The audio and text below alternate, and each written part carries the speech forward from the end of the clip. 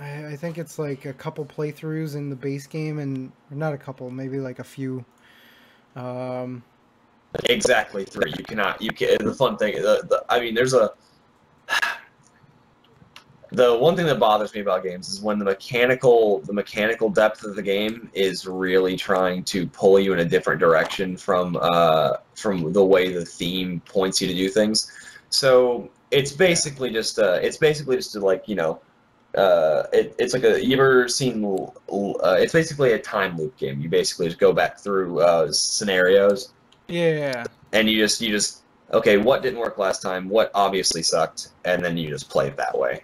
yeah, and And then you just get like you get through quicker, faster, faster, faster, and then ultimately you get to the get end. yeah, you get to the end like Yeah, yeah, I'll say the themes, like the theme and the art is great. The puzzle solving is on a different level when it comes to if you've never been into board or into like adventure game logic, it's gonna throw you for a loop. You're gonna gloss over things. The problem is the game really requires team communication because each person, while they have a telepathic link when they're back in time, so you can talk to each other about the stuff you see, you can't read it out loud and you can't show people the pictures. So you're literally dealing with, okay, if your teammate didn't internalize something that may have been key, you can't figure out the answer to the end of the game, and that's something that'll like get you some really bad feelings. Like there's some butt mad stuff in that game, like something fierce. Like the problem is if you have great luck or you have just good enough luck to where you're not frustrated and you internalize the right things, the game is fucking fantastic. And the first round is generally always fantastic. After the second playthrough, one, you're drudging through some crap that you've already played. Secondly, if you get really bad luck on rolls and stuff, you can just get like crappy. You can just get really crappy luck and not be able to finish it. And then the third run through, you can't actually fail. You just kind of just roll through and just keep playing through and ignore the time counter. uh-huh. But then it scores you at the end. It's a game that punishes you for exploring when it doesn't seem necessary to explore, even Uh, though nothing.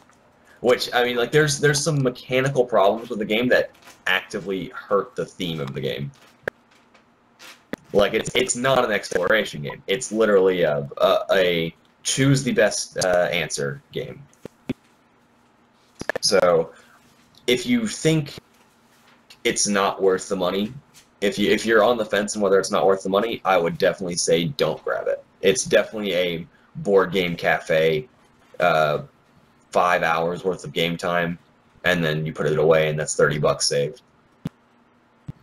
Theme's excellent though. Art's great. The business model is like Ubisoft video game level. Like 30 bucks for five hours if you're playing well, and then another $20 for another 30 hours or 5 hours rather. yeah, that's actually the one reason why I kind of don't want to get it. Like you said, I am kind of on the fence with it, and that's pretty much what I thought. Yeah. Yeah. If you can, like, I think part of my problem was that I was playing with my dad and my brother, and they're not board gamers, and they're definitely not adventure game people.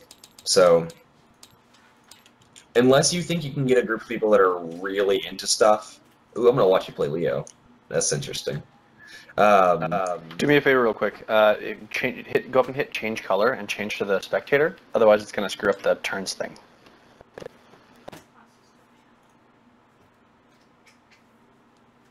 how do I do that? Color. Go up and hit, menu, change color. Oh, thank you. Sorry. Whereas Yeah, no spectator is gray. Got it. All right. Thank you. Yeah.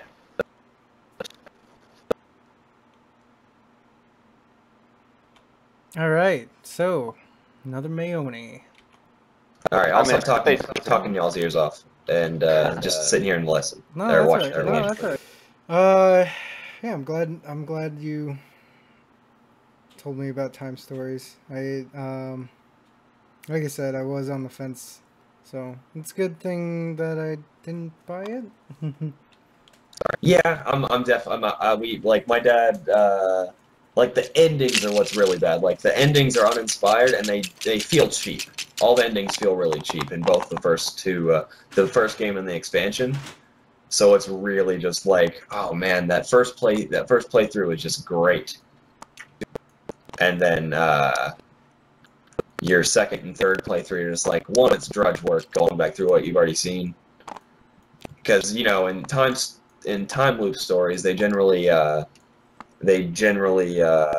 montage the shit you've already seen. That's the opposite here. You're looking at the Oh, the exact same thing over and over. yeah, multiple times, and you're like, all right.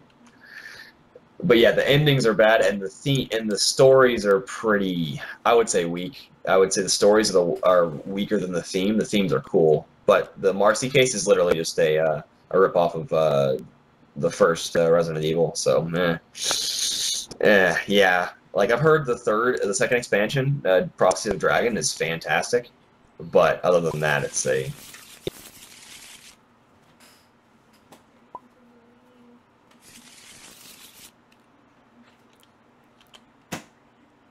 Go ahead. I'm talking too much. Feel free. I'm gonna sit back. It's all okay. We can usually play without. I mean, yeah. You shouldn't have to though. I'm excited to find new people to talk to. I apologize. Yeah, dude. No, we're happy to hear it. Who makes Time Stories? A new company in France called Space Cowboys. They're French, and their menu is god awful. Or not menu. Their rulebook is god awful. Like you're gonna be FAQing the entire game. I would say. And it actually impacts one of the core puzzles in the first game. So, like, it's hard to talk about it without spoiling. So I'm not going to. I'm just gonna say that there's gonna be a puzzle that you're gonna be like, what does this mean? And you're gonna be like, oh, that's because they translated it poorly. But the problem with that game is the business model. They are apparently going to ship the game with 3 stories. And there's actually room in the original insert for the box for 2, but it only ships with 1 for $30, and you gotta pay 25, 30 for the or if you're getting it for good prices, it's like 32 for the game, and then like 18, really good prices, 18 or so for the expansions. But so the first expansion did not look good to me at all, or did not play well for me at all. It was the final was crap, and it was so combat heavy that if you just got really bad rolls throughout, you just had a bad time. I hate to sound like I'm just like shitting on the game. It's super cool theme, and the idea is super cool. I just think it needed some more time in the oven, and it's pulling itself in 2 directions, I think. Yeah, I do like the concept of it, of Time Stories. Yeah, maybe for the second edition in 10 years, where they've ironed it out. And if they maybe have like a big box expansion that, like, you know, maybe like if you can get like they have 5 expansions now, or 5 stories. They have the Asylum occult thing, which comes in the base game. They have the zombie 1990s zombie movie. Then they have a literal D&D campaign, Prophecy of the Dragon, which I have not played. And then there's the Behind the Mask, which is Ancient Egypt, which is apparently okay.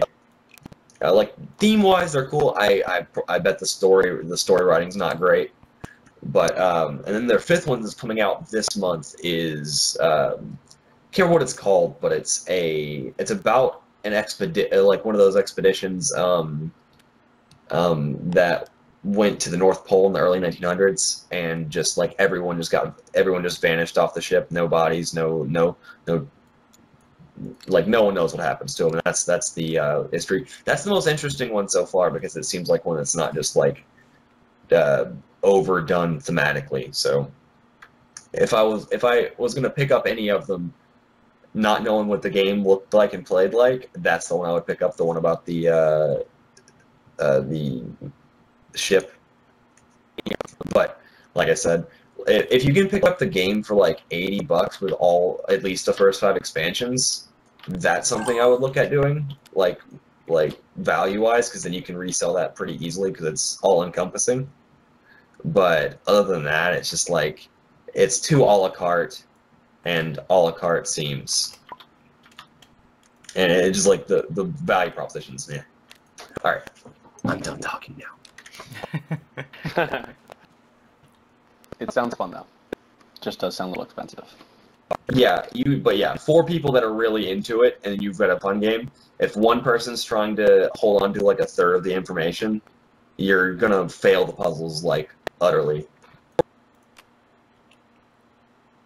Oh, actually, you know what? I didn't do a side action. I wanted to do this and then hit you for 5. That's what I thought. All good. Okay.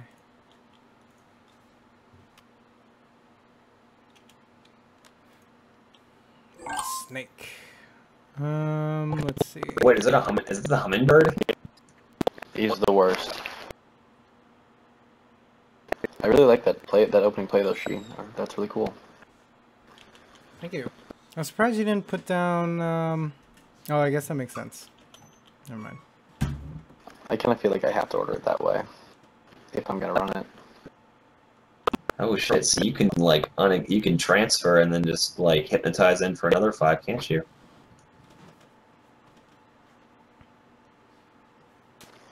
Hey. Yeah.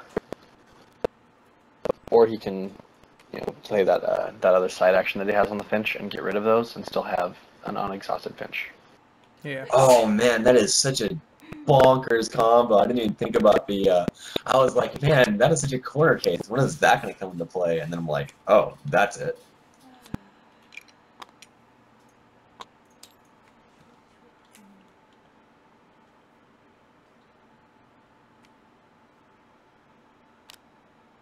So it seems like you can play Leo like Maeoni, with like, but instead of like removal and buffing up your shit, you can removal to buff up your shit. You can just use a shit ton of alteration spells on the Finch. That card is bonkers. It's awful. It's awful, and I hate it. Can't wait for the alternate art, because all of his cards are beautiful.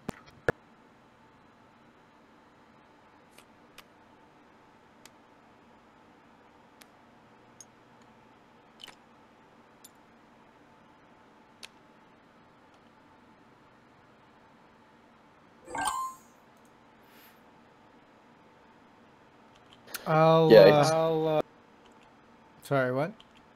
No, I was just gonna say I screwed up. I dropped it right off the bat, but too late. Go ahead. I will attack Maeoni for 6.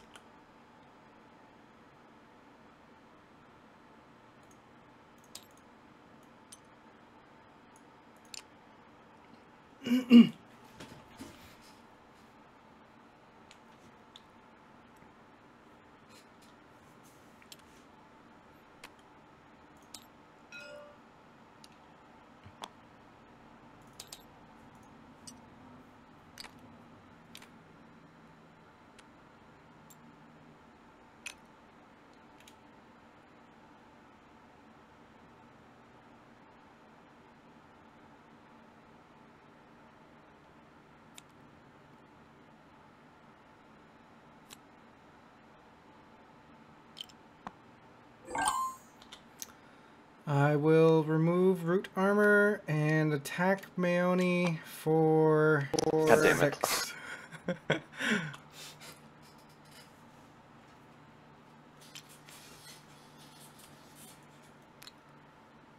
Yeah, this. Holy man. crap.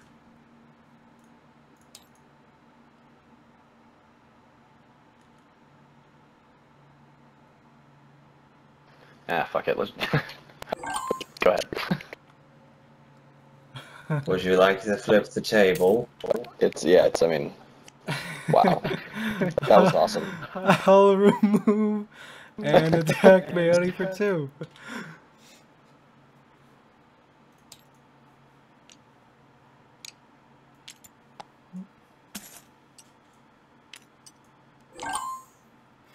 What is this insanity? I'll go ahead and pass. Alright. I passed.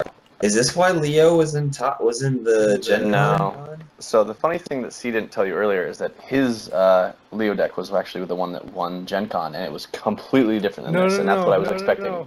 No, Oh, sorry, you're right. Sorry, you're second. It was another Leo deck that was similar, very similar, that took first.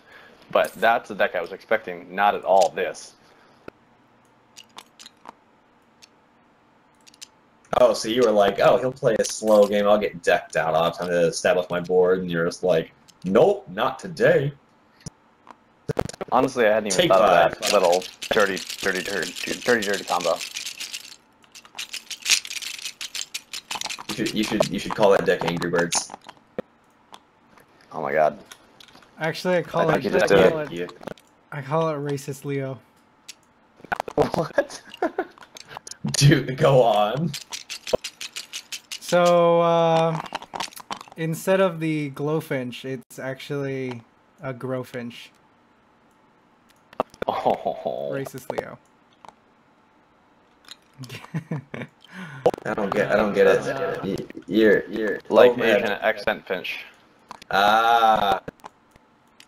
God damn it. You're not racist, thank God. It's Yeah, I just didn't immediately connect it to the dun, dun, dun, dun, dun, dun, dun. Dishonor on the family. Exactly.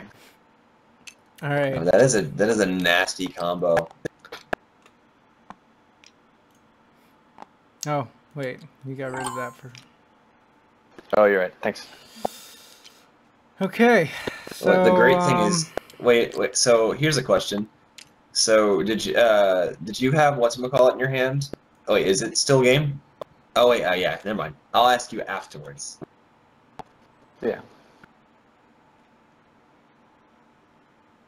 and I will.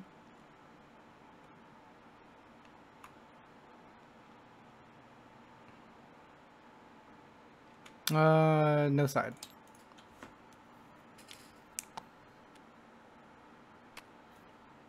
Massive Oh growth. shit. No, yeah. Has Spellguard. Motherfucker. Alright. Okay. Racist Leo is terrifying when you don't think about it. All right, so here's a question. Spellguard on the on Spellguard, does that give the creature Spellguard? No, it's No. yeah. No, Spellguard is for no removal. Spellguard is for the spell itself, and then So no disalteration. right. Magic Guard is for units. They have a separate. Yeah, they have a separate spell. That makes total sense. And basically, this is the only. Well, it doesn't work, but this would be the play, but obviously it can't. So You could do this. If that's you what I started should have it. done. I did start it. I just really didn't think I would need it on the finish that early. But yeah, that was stupid. I was thinking I would put it on your first owl. Ah, okay. Thinking I was playing dandy. Or your what did you call yours? Mine was Ode to Leo, but mine also has three ceremonial. You're right. Yeah. Well,